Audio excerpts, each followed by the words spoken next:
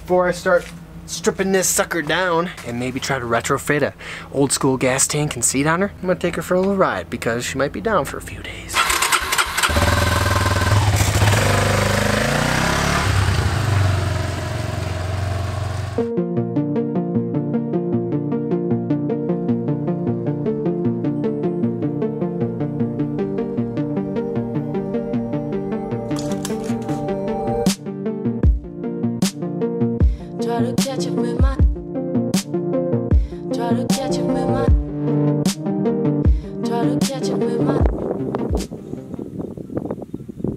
First time starting her up after doing all the work to her.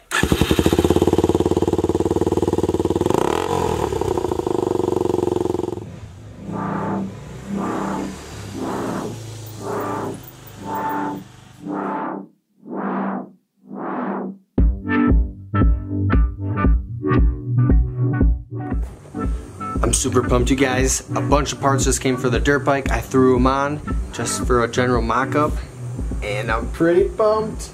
Started out as a 2005 Yamaha TTR 250. I stripped all the plastics, the gas tank seat, all that off. Started throwing on early 80s Yamaha XT 250 body parts. So the gas tank's off an 81. May end up doing a different color with the gas tank, we'll see. Got some new knobbies. For just a quick mock-up, I think it looks pretty cool. And I think the finished product's gonna look pretty awesome. My very first bike was a 1977 Honda XL 175. Super old bike, found it in the back of an automotive shop, offered the guy 100 bucks. Cleaned up the carburetor, you know, just did the typical oil change, spark plug, it started right up. Learned how to ride on that. And I've kind of always been into older stuff ever since then. It's gonna be a fun build. It'll be cool having a backup vehicle. Washers, rubber washers, nuts. Lock washers. Before I go ahead and just make a custom bracket, I wanted to see if I could use the existing one and just throw some hardware together. I found several of these little brackets sitting around, trimmed one edge off, mounted it up to this existing bracket, and now I have a mounting hole that's a little bit farther back. As far as keeping the front of the gas tank on, this is the original mount bushing rubber piece that came with it. I'm just gonna zip tie it on. There's two holes on the sides here. And we'll test her out. This is just a general cafe racer scrambler seat that they sell on eBay. There's tons and tons of them. It has a pretty universal mounting system. I'm gonna try to use this mounting bracket, line up with these holes, and mount this sucker. I think I'm gonna have to get rid of these front bolts because they're hitting on there.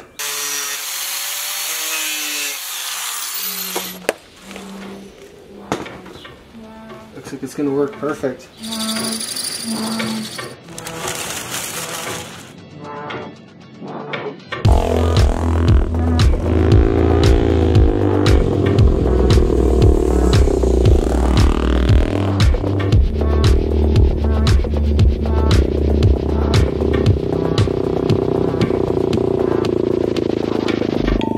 Valley of the Gods. It is so gorgeous out here. And it's not a national park, so it's not packed, and like the dogs can be here. You can fly the drone. And it's quiet. It's quiet. Besides this right Yeah, besides all this going on right now. I get all the new parts on the bike, put gas in the tank, and it starts leaking from the fuel petcock. So I put sealant on there, let it sit for a few days, and it's not leaking. The bike's running great. Man, it's so cool to have a bike to adventure like this. So gorgeous, Valley of the Gods. You guys gotta check it out. It's been so nice seeing Dan and Jen. They're such great people. My Nevada family. Ready to go back? Oh, I'm ready. I'm driving. All right, you're driving. I'm riding on back. Dibs. We are in Dan and Jen's RV that they've been full-time traveling and living out of for the last 18 months. It's really cool to see them doing it, because when I first met them, they were kind of talking about doing it. And now it's already been a year and a half. So we've said it on our vlog, we'll say it on yours. You actually inspired us. That's awesome. Yep, when you showed up and you were talking about your travels and whatever, it was like, we gotta do that. Gotta do it, yeah. We gotta do it, definitely. Life is short, we gotta go. They also have a YouTube channel, and they just hit 10,000 subscribers a few months ago, which is a pretty cool milestone. Dan and Jen, Nevada, if you guys are interested.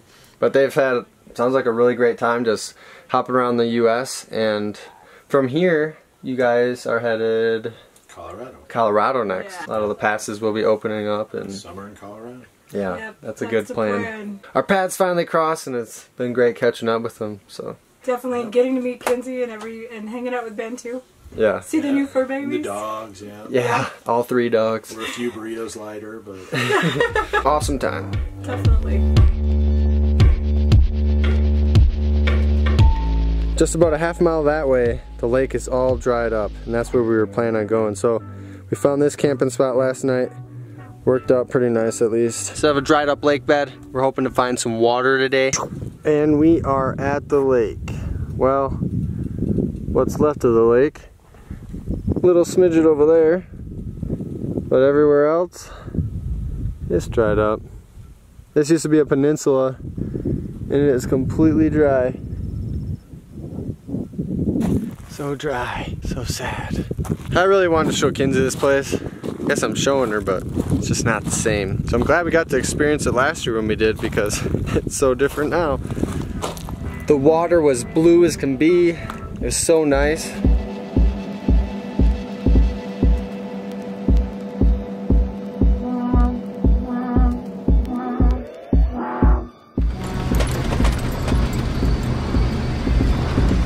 We just got to Lone Rock Primitive Camping, Glen Canyon National Recreation, National Park, something or another.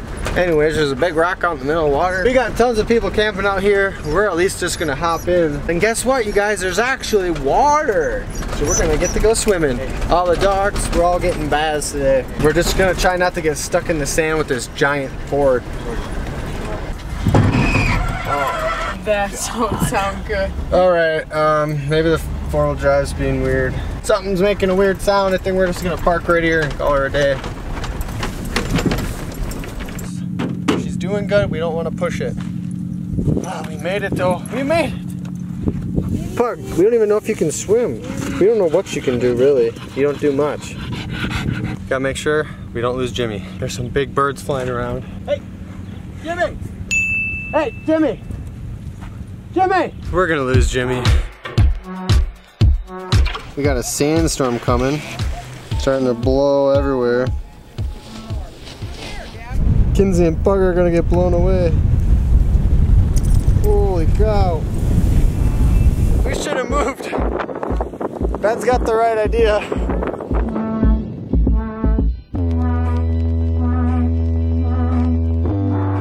That's pretty gnarly. Yeah, you're right, Ben.